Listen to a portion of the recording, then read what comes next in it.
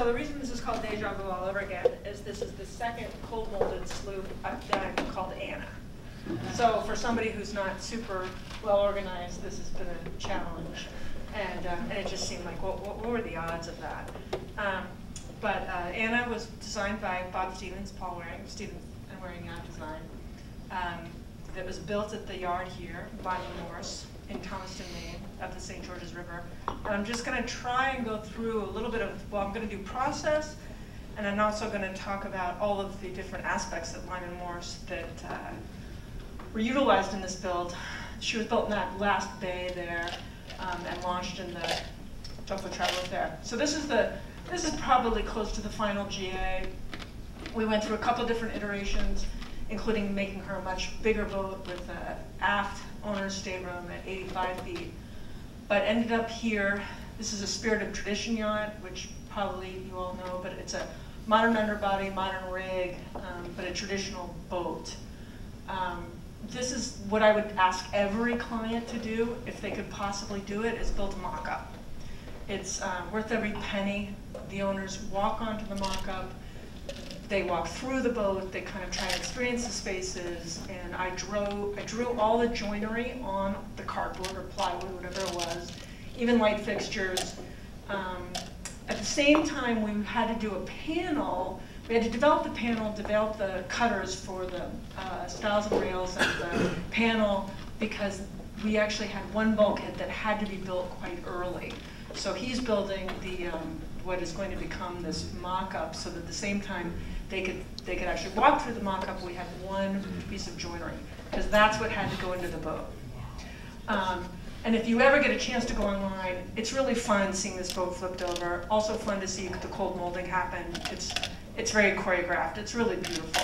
So it's a very strong way to build a boat. There's some steel and there's some G10, but for the most part, it's the cold molding that will give it its strength. So about my process, I sketch really fast. So my ability to, once we could go through sort of the GA, is to draw quickly and present concepts to the owners. And then Bob and Paul were constantly and concurrently doing their rhino modeling. This boat was the first time I'd ever done a boat built in modules. So this is on the floor above the floor where the hull is. And that was the advantage to that, was that the guys were able to stretch out the sort of space of the boat. So doing a stick-built construction, but the companionway is 6 feet instead of 2 feet. And here you can see when the module is going in on the port side. So you've got the guest head, a guest, captain's quarters, the keels on the boat at this point, and the deck is being built over heel. And the CNC, the bulkheads were actually CNC cut, but everything else is pretty much stick-built, and you'll start to see how quickly it came together.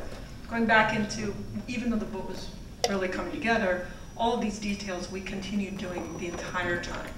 So we've got somebody hand carving a hand railing, this newel post, which went through a million iterations, and the owners had a really good sense of proportion and detail. Here's the pilot house all finished. One of the things about working with clients who haven't built a boat before is to kind of get through the idea of what kind of details you can add, but also that it has to be refined, but it also has to take a human body kind of being thrown at it in case you crash, heel. What we're talking about here is, like, I love to talk about what kind of woods we'll be using. I always start with what's sustainably harvested, and nobody pays any attention to that. And then go into what they really like. I knew we'd be a combination of teak and paint. So it did end up being a teak boat, primarily for the joinery, a walnut sole.